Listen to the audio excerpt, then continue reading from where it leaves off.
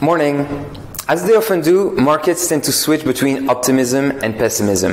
In the case of traditional markets, that was a bit more of a risk-on session yesterday. The S&P hit record levels, just by an inch, but we're above 3,700. And then the S&P also hit new highs.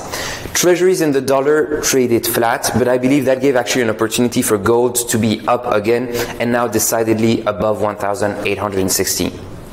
Almost as if investors had rotated out of crypto and into traditional assets, crypto is now down. So Bitcoin fell 4.5% on the session and stepped out of an upward channel that was started early October and lasted until just yesterday. I'll put a picture actually in the written version of this briefing.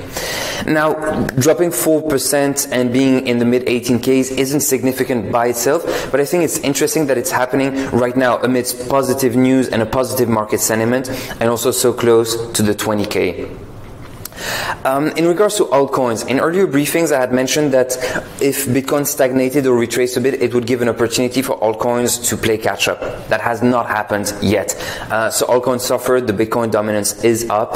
Ethereum is down 6%. Chainlink, Polkadot, Bitcoin Cash, Tezos are also down 6%. Litecoin fell 7%, and then Cardano fell 9% on the session.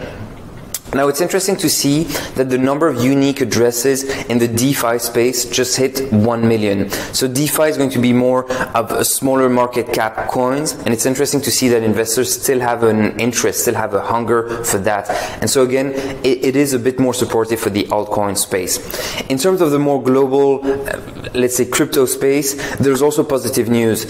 Standard Chartered just announced that they will be offering in the future, not just now, institutional crypto trading services, and so of course it piles on the news that we had seen earlier this year with DBS posting a page about a crypto service, and also about German institutions following on in that same track. Another thing that I found interesting was the growth of USDC relative to USDT. Now, USDC is an actually fully backed one-to-one stable coin with the US dollar, and it's typically has a more institutional feel as opposed to USDT, which isn't. So I think that's positive. It suggests that there's actually more institutions coming into the space.